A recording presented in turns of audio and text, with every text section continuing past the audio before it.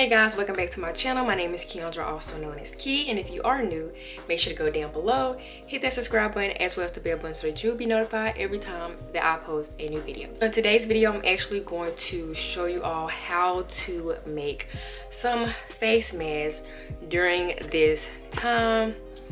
I never thought that the fabric section would be like almost emptied out, but yeah, I'm gonna be showing you all how to make a face mask. A lot of the fabric is gone at places like Walmart. I haven't been to Joann's, but I'm sure they have been getting a lot of business with people trying to make fabric face masks and stuff like that. When I go on Walmart, like all of the fabric is like pretty much like gone. Like it's completely empty.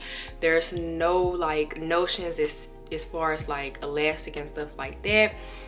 I made a couple of face masks myself because I so happen to have like some elastic left over, like the skinny elastic bands left over. So I'm like, okay, cool. Maybe I could try to make a couple face masks. So I did, and I kind of gave some away.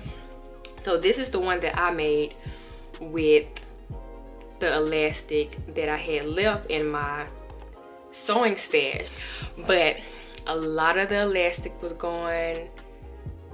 A lot of the fat quarters were gone, and I so happened to have like a couple of fat quarters left in my stash as well that I had no idea what to do with. So I was like, okay, well, I'm just gonna use my fat quarters to make some face masks and stuff like that. So that's what I did, and I also had a couple of fat quarters left over. If you can't find any elastic like myself, I decided to use some ribbon instead. So this is the face mask that I made with ribbon. So I got these from Walmart. They had quite a decent amount of ribbon, so I was like, well, cool, I'm gonna get the ribbon or whatever. And so this is just the brand that I got, and this is, what size is this? This is 3/8 inch by 18 feet. So it's 18 feet of ribbon, and it is 3/8 inch wide. So I got two of them.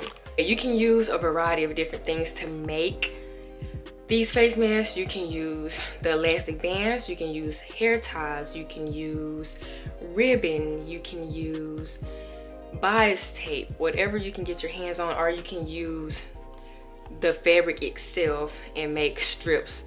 So if you can't find any fat quarters, just have the fabric store to cut you out a couple of yards of fabric out. Without further ado, let's just get right into the tutorial.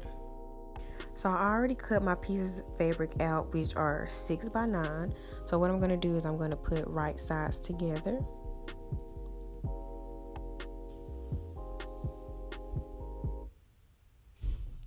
Then I'm going to take my fabric chalk and I'm going to draw a 2-inch line for our opening that we are going to use to flip our fabric right side out.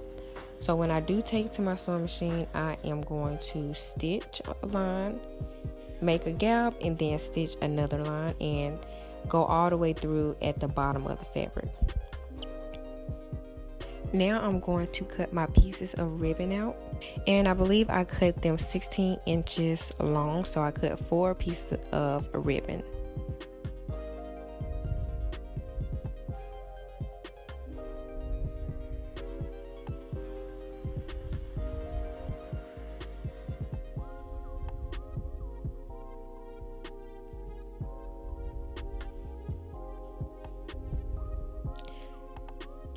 So now I have my 4 pieces of ribbon cut out.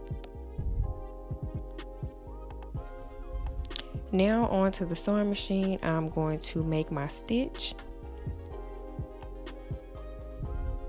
And right where that blue line is, I'm not going to stitch right there. So I'm going to make a gap, and then I'm going to stitch the rest of the way.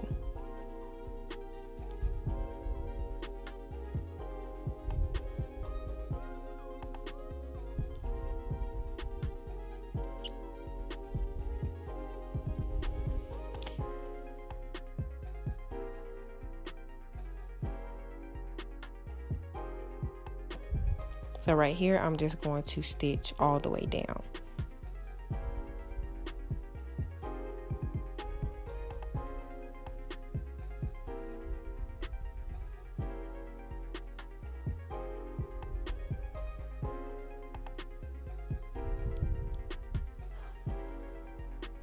So here is what everything is looking like as far as the stitches.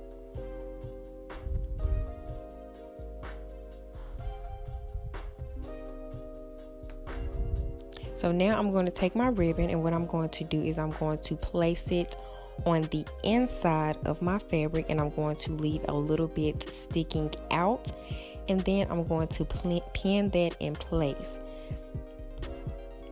I'm going to take my second ribbon and place it on the bottom of the inside of the mask, and then I'm going to pin that in place. And then I'm going to take to my sewing machine and stitch a line. Also, I am using a straight stitch. Also, remember to make sure to back stitch, and also back stitch over the ribbons as well. That way they can stay in place.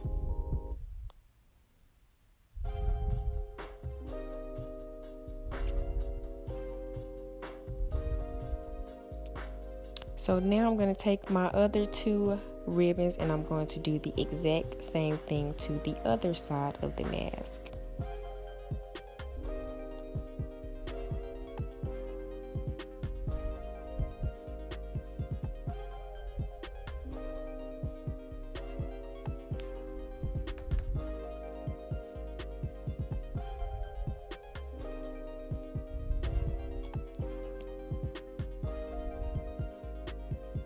So that 2-inch opening I'm going to use to flip the fabric and everything right side out.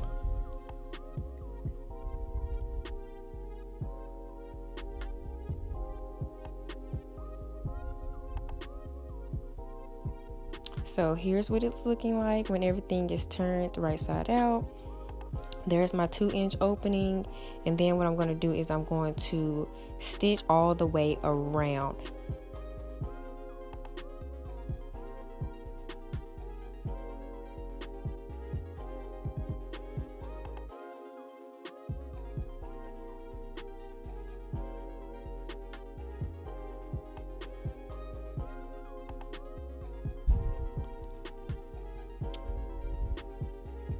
So once that's done, that's what it looks like. And now it is time to make my pleats. So what I'm doing is I'm just folding it, and then I'm going to pin it. And I think I made about 3 folds.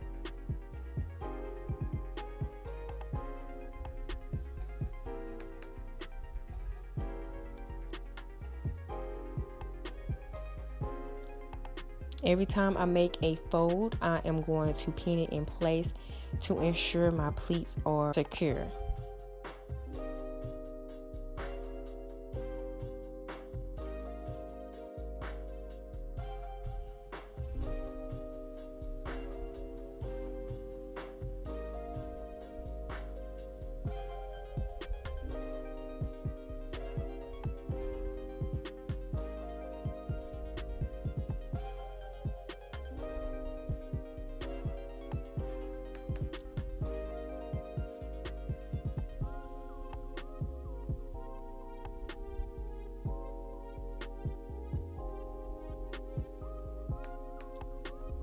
Once I have my pleats pinned in place, then I'm just going to take it to my sewing machine and I'm going to stitch right down the sides.